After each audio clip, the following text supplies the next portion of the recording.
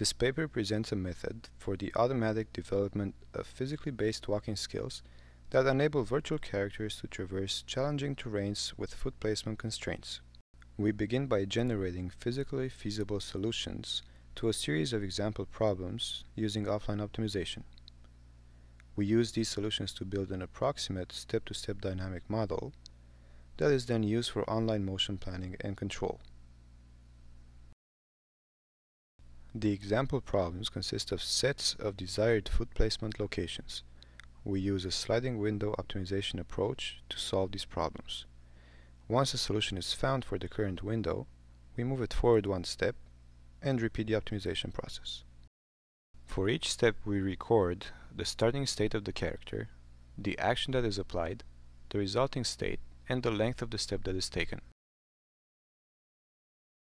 For the step-to-step dynamic model, we begin by computing a low-dimensional representation of the actions that are associated with the training data using principal component analysis.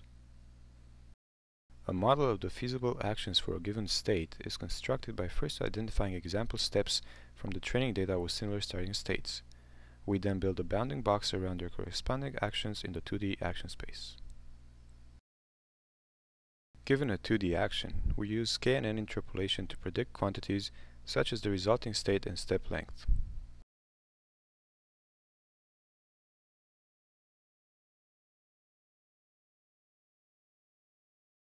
The planning process involves choosing an action that results in a desired outcome. The reduced action space is sampled and an action that matches the foot placement constraints is chosen. The red shading in the action space indicates prediction uncertainty.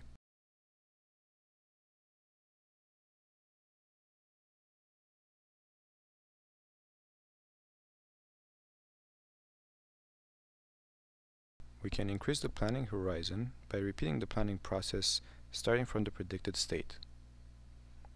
Here we demonstrate the effect that the planning horizon has on the resulting motion.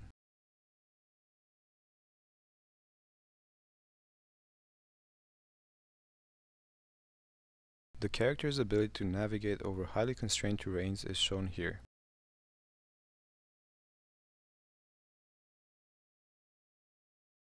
Replanning at every step allows the character to adapt to its environment and react naturally to unplanned external disturbances such as pushes.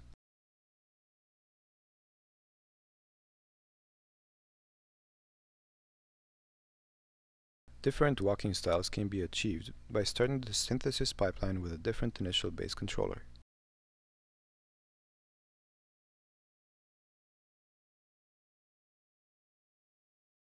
Our framework can also easily incorporate different characters with different physical constraints and attributes.